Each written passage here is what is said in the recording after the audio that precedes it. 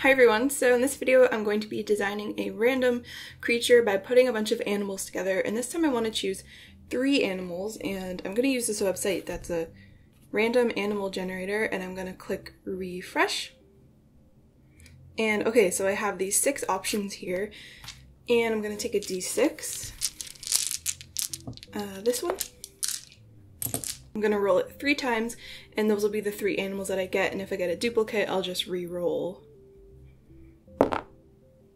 Okay, I got a 6, which is a coyote, a 2, which is an aardvark, and a 3, which is a hare. I was hoping I would get crocodile or whale, but we can work with this. Coyote, aardvark, and hare. They're all pretty similar animals, but we have to go with this. Now I want to generate some random colors, and that's going to guide what I actually make the animal, what color I make the animal. Okay, so I'm going to clear that, and I'm going to generate, I think, 3 main colors. So 1, 2, 3. I actually like that. Do I want a 4th? Then I have to use it. Let's put a 4th one. Okay, yeah, I actually like that. Take a screenshot and you can actually see the color codes if you want to use these colors yourself. So I think this is going to be interesting. So I'm just going to sketch a bunch of, let's start with coyote. That was the first one I got, and I'm just gonna get familiar with the way it looks by just sketching some loose stuff from reference. I'm using an 8B pencil. Dina Norland actually recommends this pencil all the time, and I wanted to try it, and I just forgot how much I loved soft lead. Like, I knew I liked soft lead, but I've never really used an 8B pencil that much. I always use like 2B or 4B, but 8B is really fun. I like it for sketching personally, but people use it for line art, and that's just a really nice tool. And this does not look like a coyote. I see them around my neighborhood sometimes. I always think it's a stray dog because they just look like really scraggly, and they look like dogs. Haven't really drawn today yet, so, well, I have, but not a lot. That does not look very accurate, but I will try again. Start with some more guideline shapes so I actually get this right. Their faces are very much like wolves and foxes, sort of. I keep giving it too much space between the nose and the top of the, like, jowls, I guess.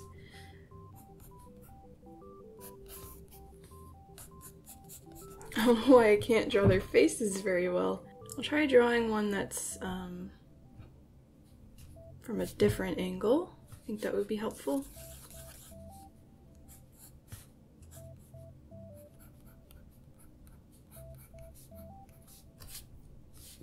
I find that a little bit easier than the straight-on head view. It can be really challenging. This one looks so sad. I think I keep making the snout too short.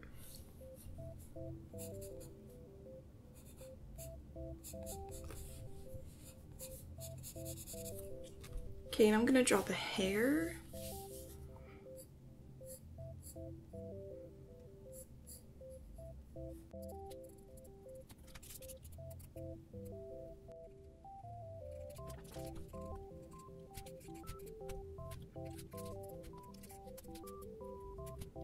It's kind of wonky, but that's a rabbit.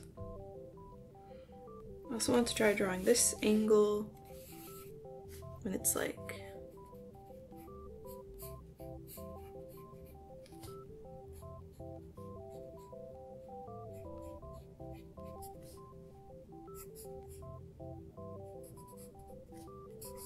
and I just need to try drawing some aardvarks, which I've never really drawn before. Here's one. They have quite interesting anatomy that I really like.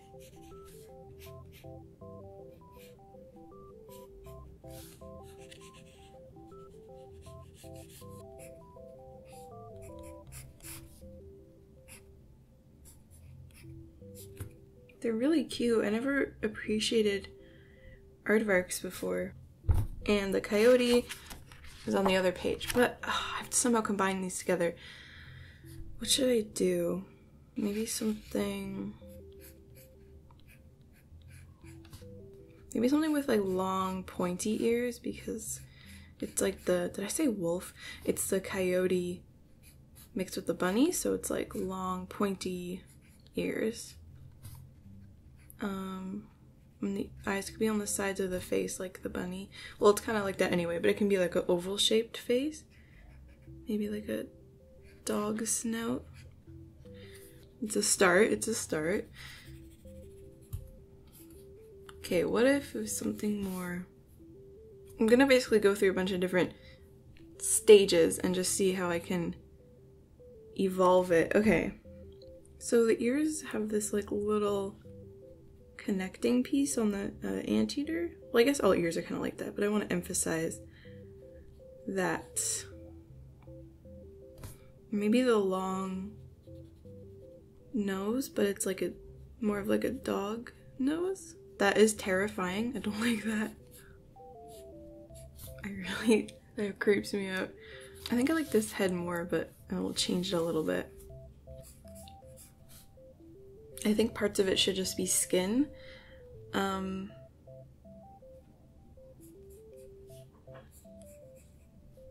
Maybe it's feet.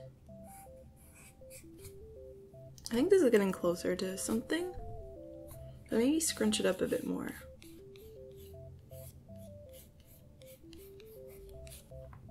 The legs are kind of long, so maybe I'm just looking at this one silhouette of it walking. And very like fluffy legs. It's just gonna end up looking like a fox.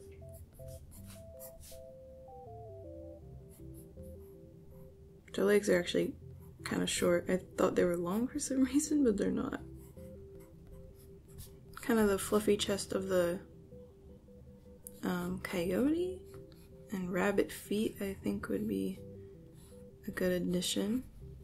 So I'm kind of keeping like the round posture of the aardvark, the bunny feet, ears, sort of the oval head, the longer aardvark nose, and like the fluff for the coyote, and the pointier ears for the coyote also. And do bunnies have claws?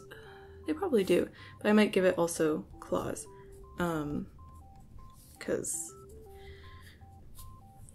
coyotes have them. So rabbits, well, coyotes are pretty fluffy. I think it's cute to kind of like combine them like this. I feel like it needs like scales or skin somewhere. Like maybe the legs will be made out of, not really skin, that's not really the word I'm looking for. So I think I'm gonna lean towards this and this one. I'm gonna take a picture. Oh man, but I kind of like this one, but none of them are long, so that wouldn't really make sense. So I'm going to sketch on this side, the final one, and use the colors that I picked. But before I get on with the sketching, I just want to say this video is sponsored by Skillshare.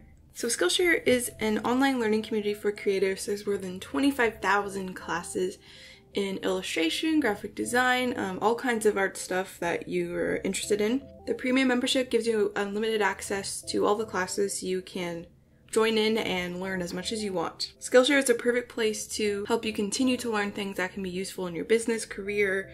I found a video that's relevant to this video, which is designing characters, and specifically animal characters, which is Character Design Crash Course Designing Animal Characters. And this class is by Melissa Lee.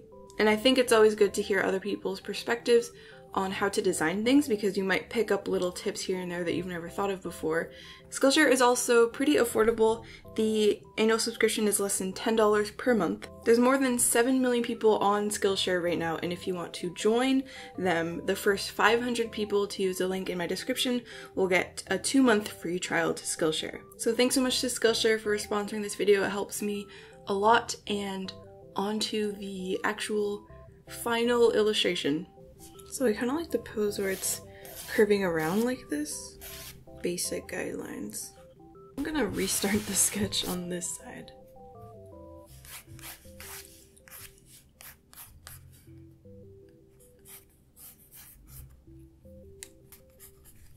And the aardvark's legs are kind of fluffy near the top, so I kind of want to emulate that.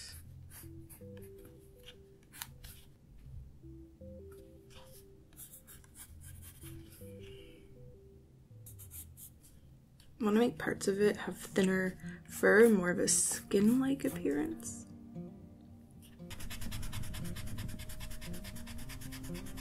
I'm like feeling very heavy-handed right now. I think I'm just trying to get it done. I want to avoid this tangent here, so I'm going to make the body come in a bit more so that this ear is clearly overlapping the body. I'm really feeling like this could be a very line art heavy piece, which I think would be a lot of fun, because sometimes doing really intricate stuff is fun. I also kind of want to do markings, but I don't know what. But I'm going to start outlining it. I'm going to use a ballpoint pen because I had success with that the other day, and I think that would be fun to use. Sometimes I find drawing fur like kinda like have to really restrain myself and not just start mindlessly adding tufts. So I'm gonna use some gouache to fix it up, paint it. I'm just gonna use gouache for the whole thing, and you can see I kind of panically started to try to fix the pose a little bit here. I used the Winsor Newton Designer's gouache, but I also like the Holbein gouache as well. I like them both equally. I like the Holbein mixing set the best, and I actually have some coming in the mail, which is really exciting because I love it, and it's been out of stock in tons of places, but Jackson's Art Supplies still sold it, so I was really excited to find that. It's weird because this doesn't really feel like my style, but I hope by painting it, maybe it'll look more like something I'd do.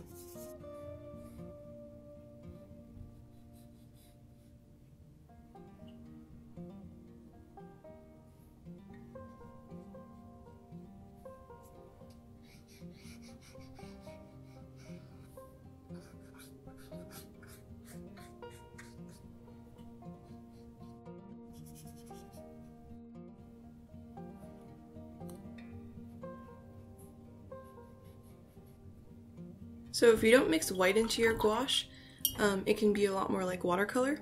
I want the ears to be that purpley. Oh, whoops, that's silhouette white on it. This is pretty close to that purple.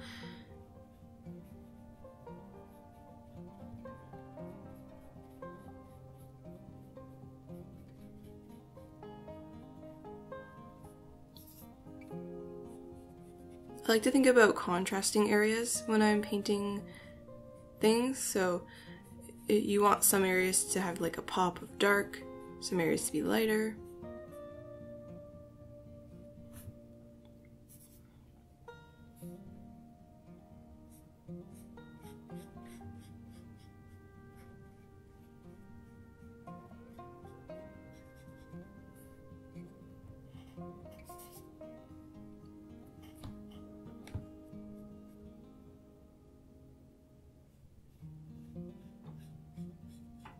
I wanted the sort of front part of the face to remain a light color.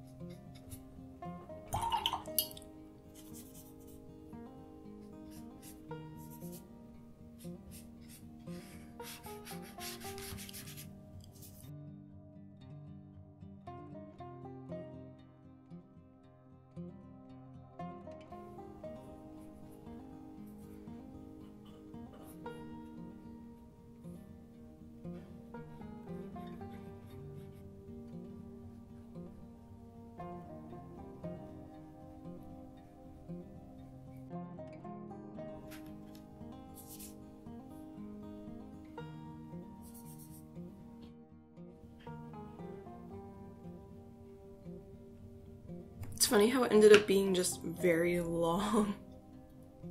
Trying to add a little darker patterns on the side of this. I also want darker ears.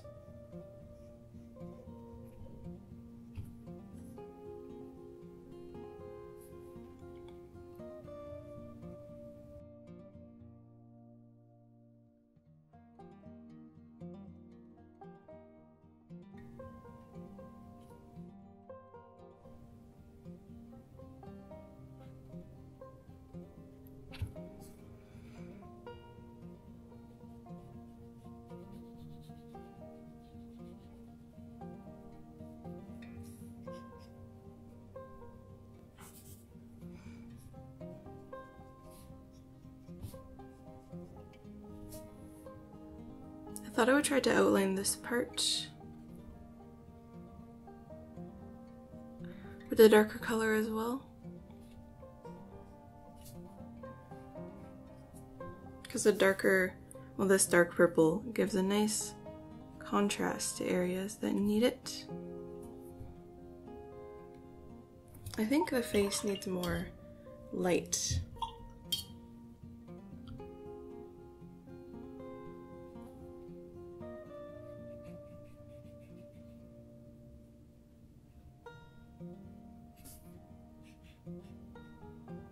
Trying to find a balance between the darks and lights and not let parts blend in, but also not overdo it with the darks.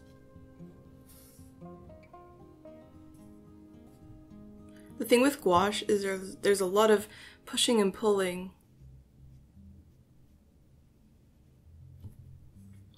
Because you can paint over anything and you can just keep changing it and maybe ruin it by accident, because you can just like really keep working it for such a long time. I'm using the colors that I chose, but I'm also like deviating away from them a little bit to make the illustration work. But I kind of use it as like inspiration and the basis of what I was going to build it off of. So it's kind of like a yellow and purple with a brighter purple and a darker purple, and two kind of like one really dark like this one, and then sort of a mid-tone, which I should have made duller. I might actually go in and change that, because I think it could look nice. This just looks like a Pokemon to me for some reason. This is kind of more like the color. So I might make the front, make it lighter actually.